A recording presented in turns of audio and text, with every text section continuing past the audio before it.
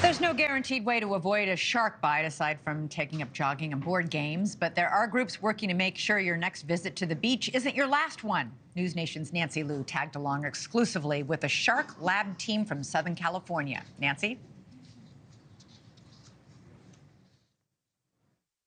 Elizabeth, all along the Southern California coast, the odds are always high that a great white shark is nearby. We found out for ourselves pretty quickly as we headed out with the Shark Lab team of Cal State Long Beach.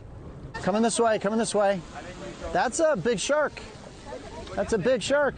With the help of drone technology, it usually never takes long for the Shark Lab team to spot new research subjects. With NewsNation on board near the coast of Santa Barbara, researchers find and tag an 11-foot great white in a matter of minutes. All right.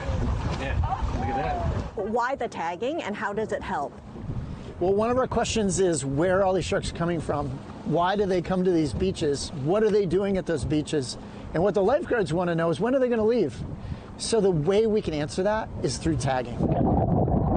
Conservation efforts have worked in replenishing the shark population, and now it's birthing season, just as warmer weather has more people venturing into the oceans.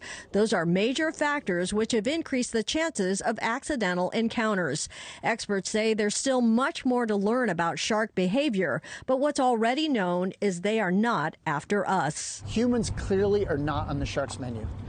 Because if we were, then all these populated beaches would be a Costco for sharks. White sharks are around people all the time in Southern California, and they're not bothering anybody.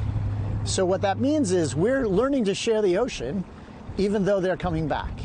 Now, sharks are independent right after birth, so the juveniles are along the shore kind of learning their way around. So it's important for beachgoers to know that and be aware that they're out there. Thanks so much for watching. Go to joinnn.com to find NewsNation on your television provider.